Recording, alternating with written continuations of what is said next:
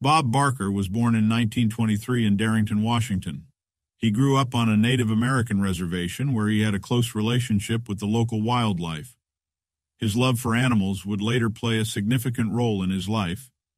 After serving in the Navy during World War II, Bob attended Drury University in Springfield, Missouri. It was there that he developed an interest in radio and began hosting his own show. This led him to pursue a career in broadcasting, and he eventually landed a job as a TV host. In 1956, Bob became the host of the CBS game show Truth or Consequences, which would be his big break. He went on to host many other game shows, including The Price is Right, for which he is best known.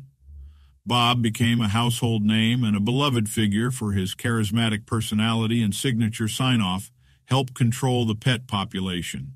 Have your pets spayed or neutered." But Bob was more than just a TV host. He was also an animal rights activist, using his platform to promote the welfare of animals. He was a vocal opponent of animal captivity and hunting, and he donated millions of dollars to various animal welfare organizations. Bob's career spanned over 5 decades, during which he won numerous awards and accolades. He retired from The Price is Right in 2007, but his legacy as a TV icon and animal advocate lives on. In his personal life, Bob was married to his wife, Dorothy Jo, for 36 years until her passing in 1981. He is also an avid golfer and has been known to play in celebrity tournaments.